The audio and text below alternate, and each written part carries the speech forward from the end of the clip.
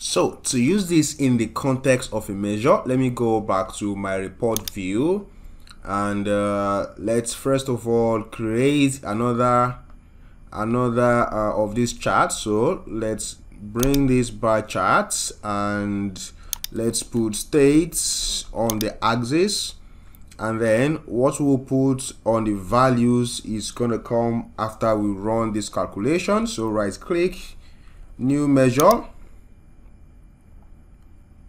and let's call this one top 5 states, or let's just say top states.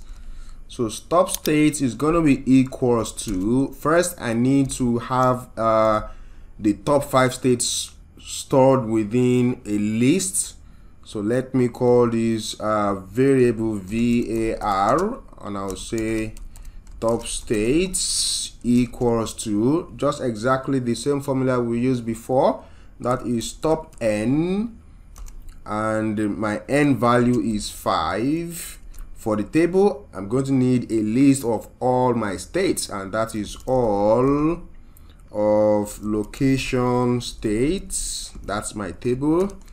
And order by expression is revenue, so order it by revenue. Let's know who are the top 5 states by revenue. And order 1 is descending order, so order it in a descending format, so the highest states are going to come first.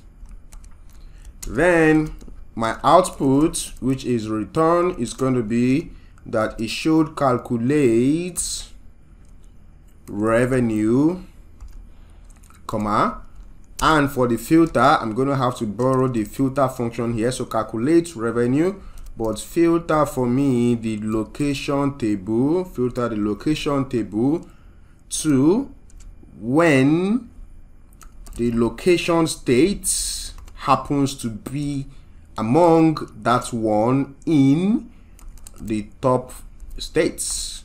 Okay, so if the location state appears in the top 5 states, that's the one I want to see.